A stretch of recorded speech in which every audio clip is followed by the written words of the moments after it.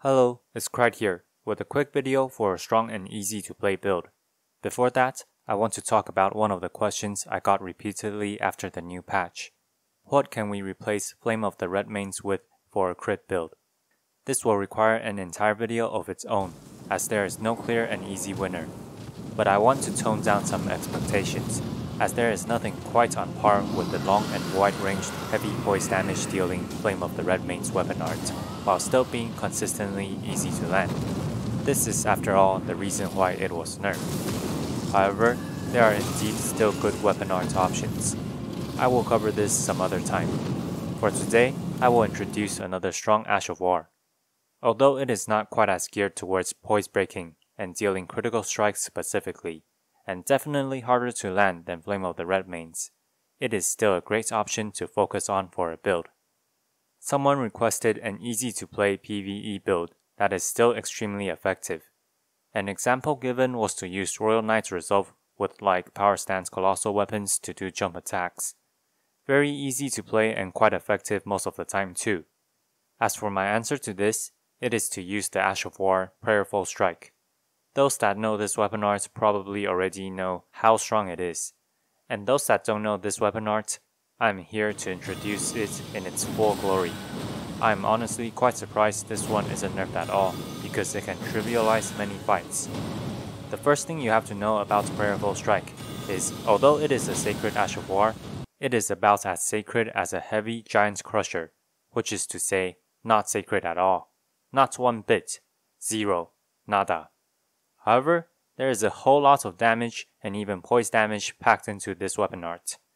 On a hit per hit basis, this pretty much beats out most of the possible moves you can ever do, with even a colossal weapon. Furthermore, if you do land a hit, it heals for 30% of your maximum HP. In a game where HP regeneration is difficult to come by, especially if you're not focused on faith, this is a lot. It is not difficult to land this skill if the enemy doesn't use an attack that definitely staggers you in PVE, since it grants 350 hyper armor, starting from the 5th frame of your animation, which is really quick.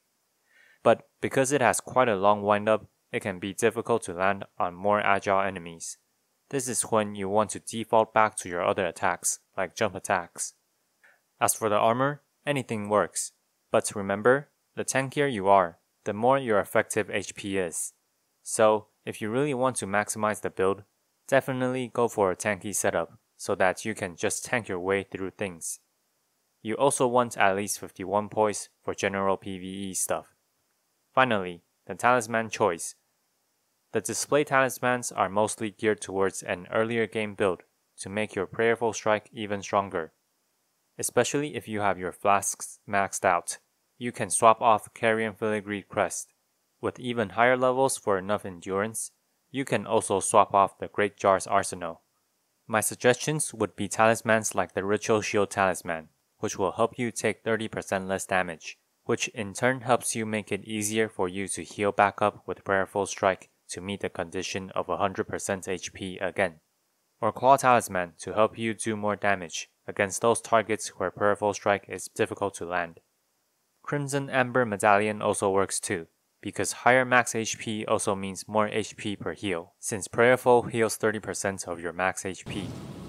As for why this build is easy to play, I would think it is pretty self-explanatory. But just in case you didn't figure it out, let's go over the plan for each type of unit.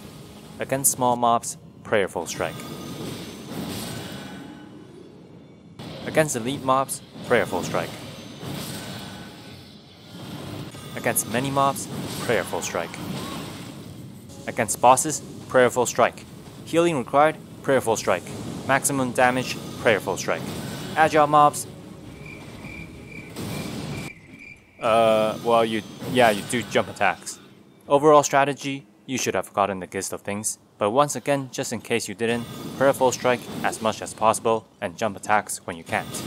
IQ needed to play this build, as many letters as there are in Prayerful Strike, so 16. Wait, did you really just believe me? This is why you don't blindly trust people, not even the Elden Ring wiki. If you've ever doubted something, definitely get a confirmation. Prayerful Strike has 15 letters, not 16. which makes it the perfect amount of IQ needed for you to play this build. The only thing you have to remember to do with this build is to rebuff your weapon when it stops fizzling with electricity, which, believe me, will be about as routine as wiping your ass after taking a number 2 once you start playing this build. One final note is that when bosses are down, they do take 20% more damage from a following hit, so you can often do Prayerful Strike instead of a critical hit, as it also helps you regenerate your health while still doing a hefty load of damage. Not much else for me to say. I won't waste your time introducing such a basic build, so I gave you the things you needed as concisely as possible. Just go try the build out if you're ever struggling with Elden Ring and want an easy to play build. Like and subscribe, and if you want a customized build, or if you want to support my channel, please buy my book in the description down below. Krite, signing out.